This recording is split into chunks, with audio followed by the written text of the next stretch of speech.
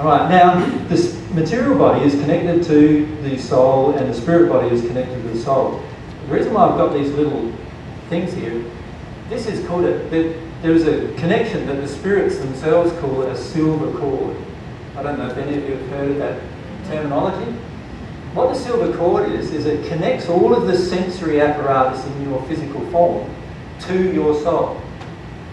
And the reason why it does that is so that the soul can absorb the sensory information coming from your body.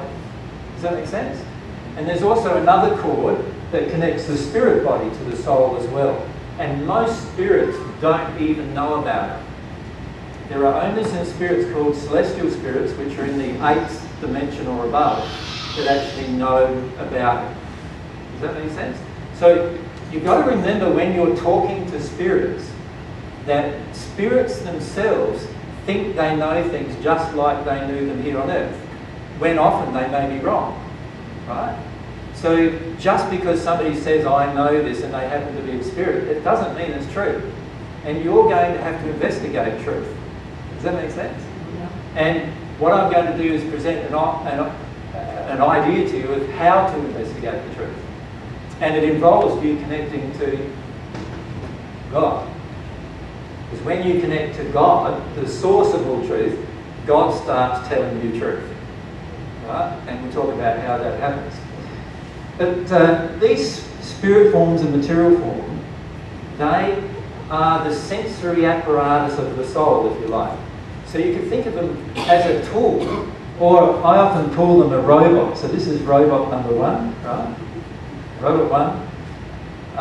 What is it? R2D2? No, wait. Robot number 2, right? So when robot number 1 wears out, you go on to robot number 2. Does that make sense? Right? Or if robot number 1 gets so damaged that it can no longer sustain life, you go on to robot number 2. And robot number 2 has far less damage generally, although it can be damaged, and we'll talk about how that's the case.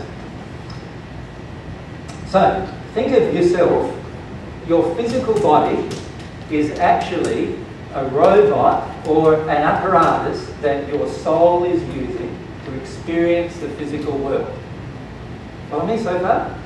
Your spirit body is an apparatus or a body that your soul uses to experience the spirit world.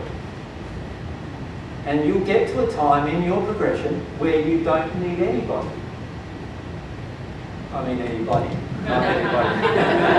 Any physical form, any spirit form, right?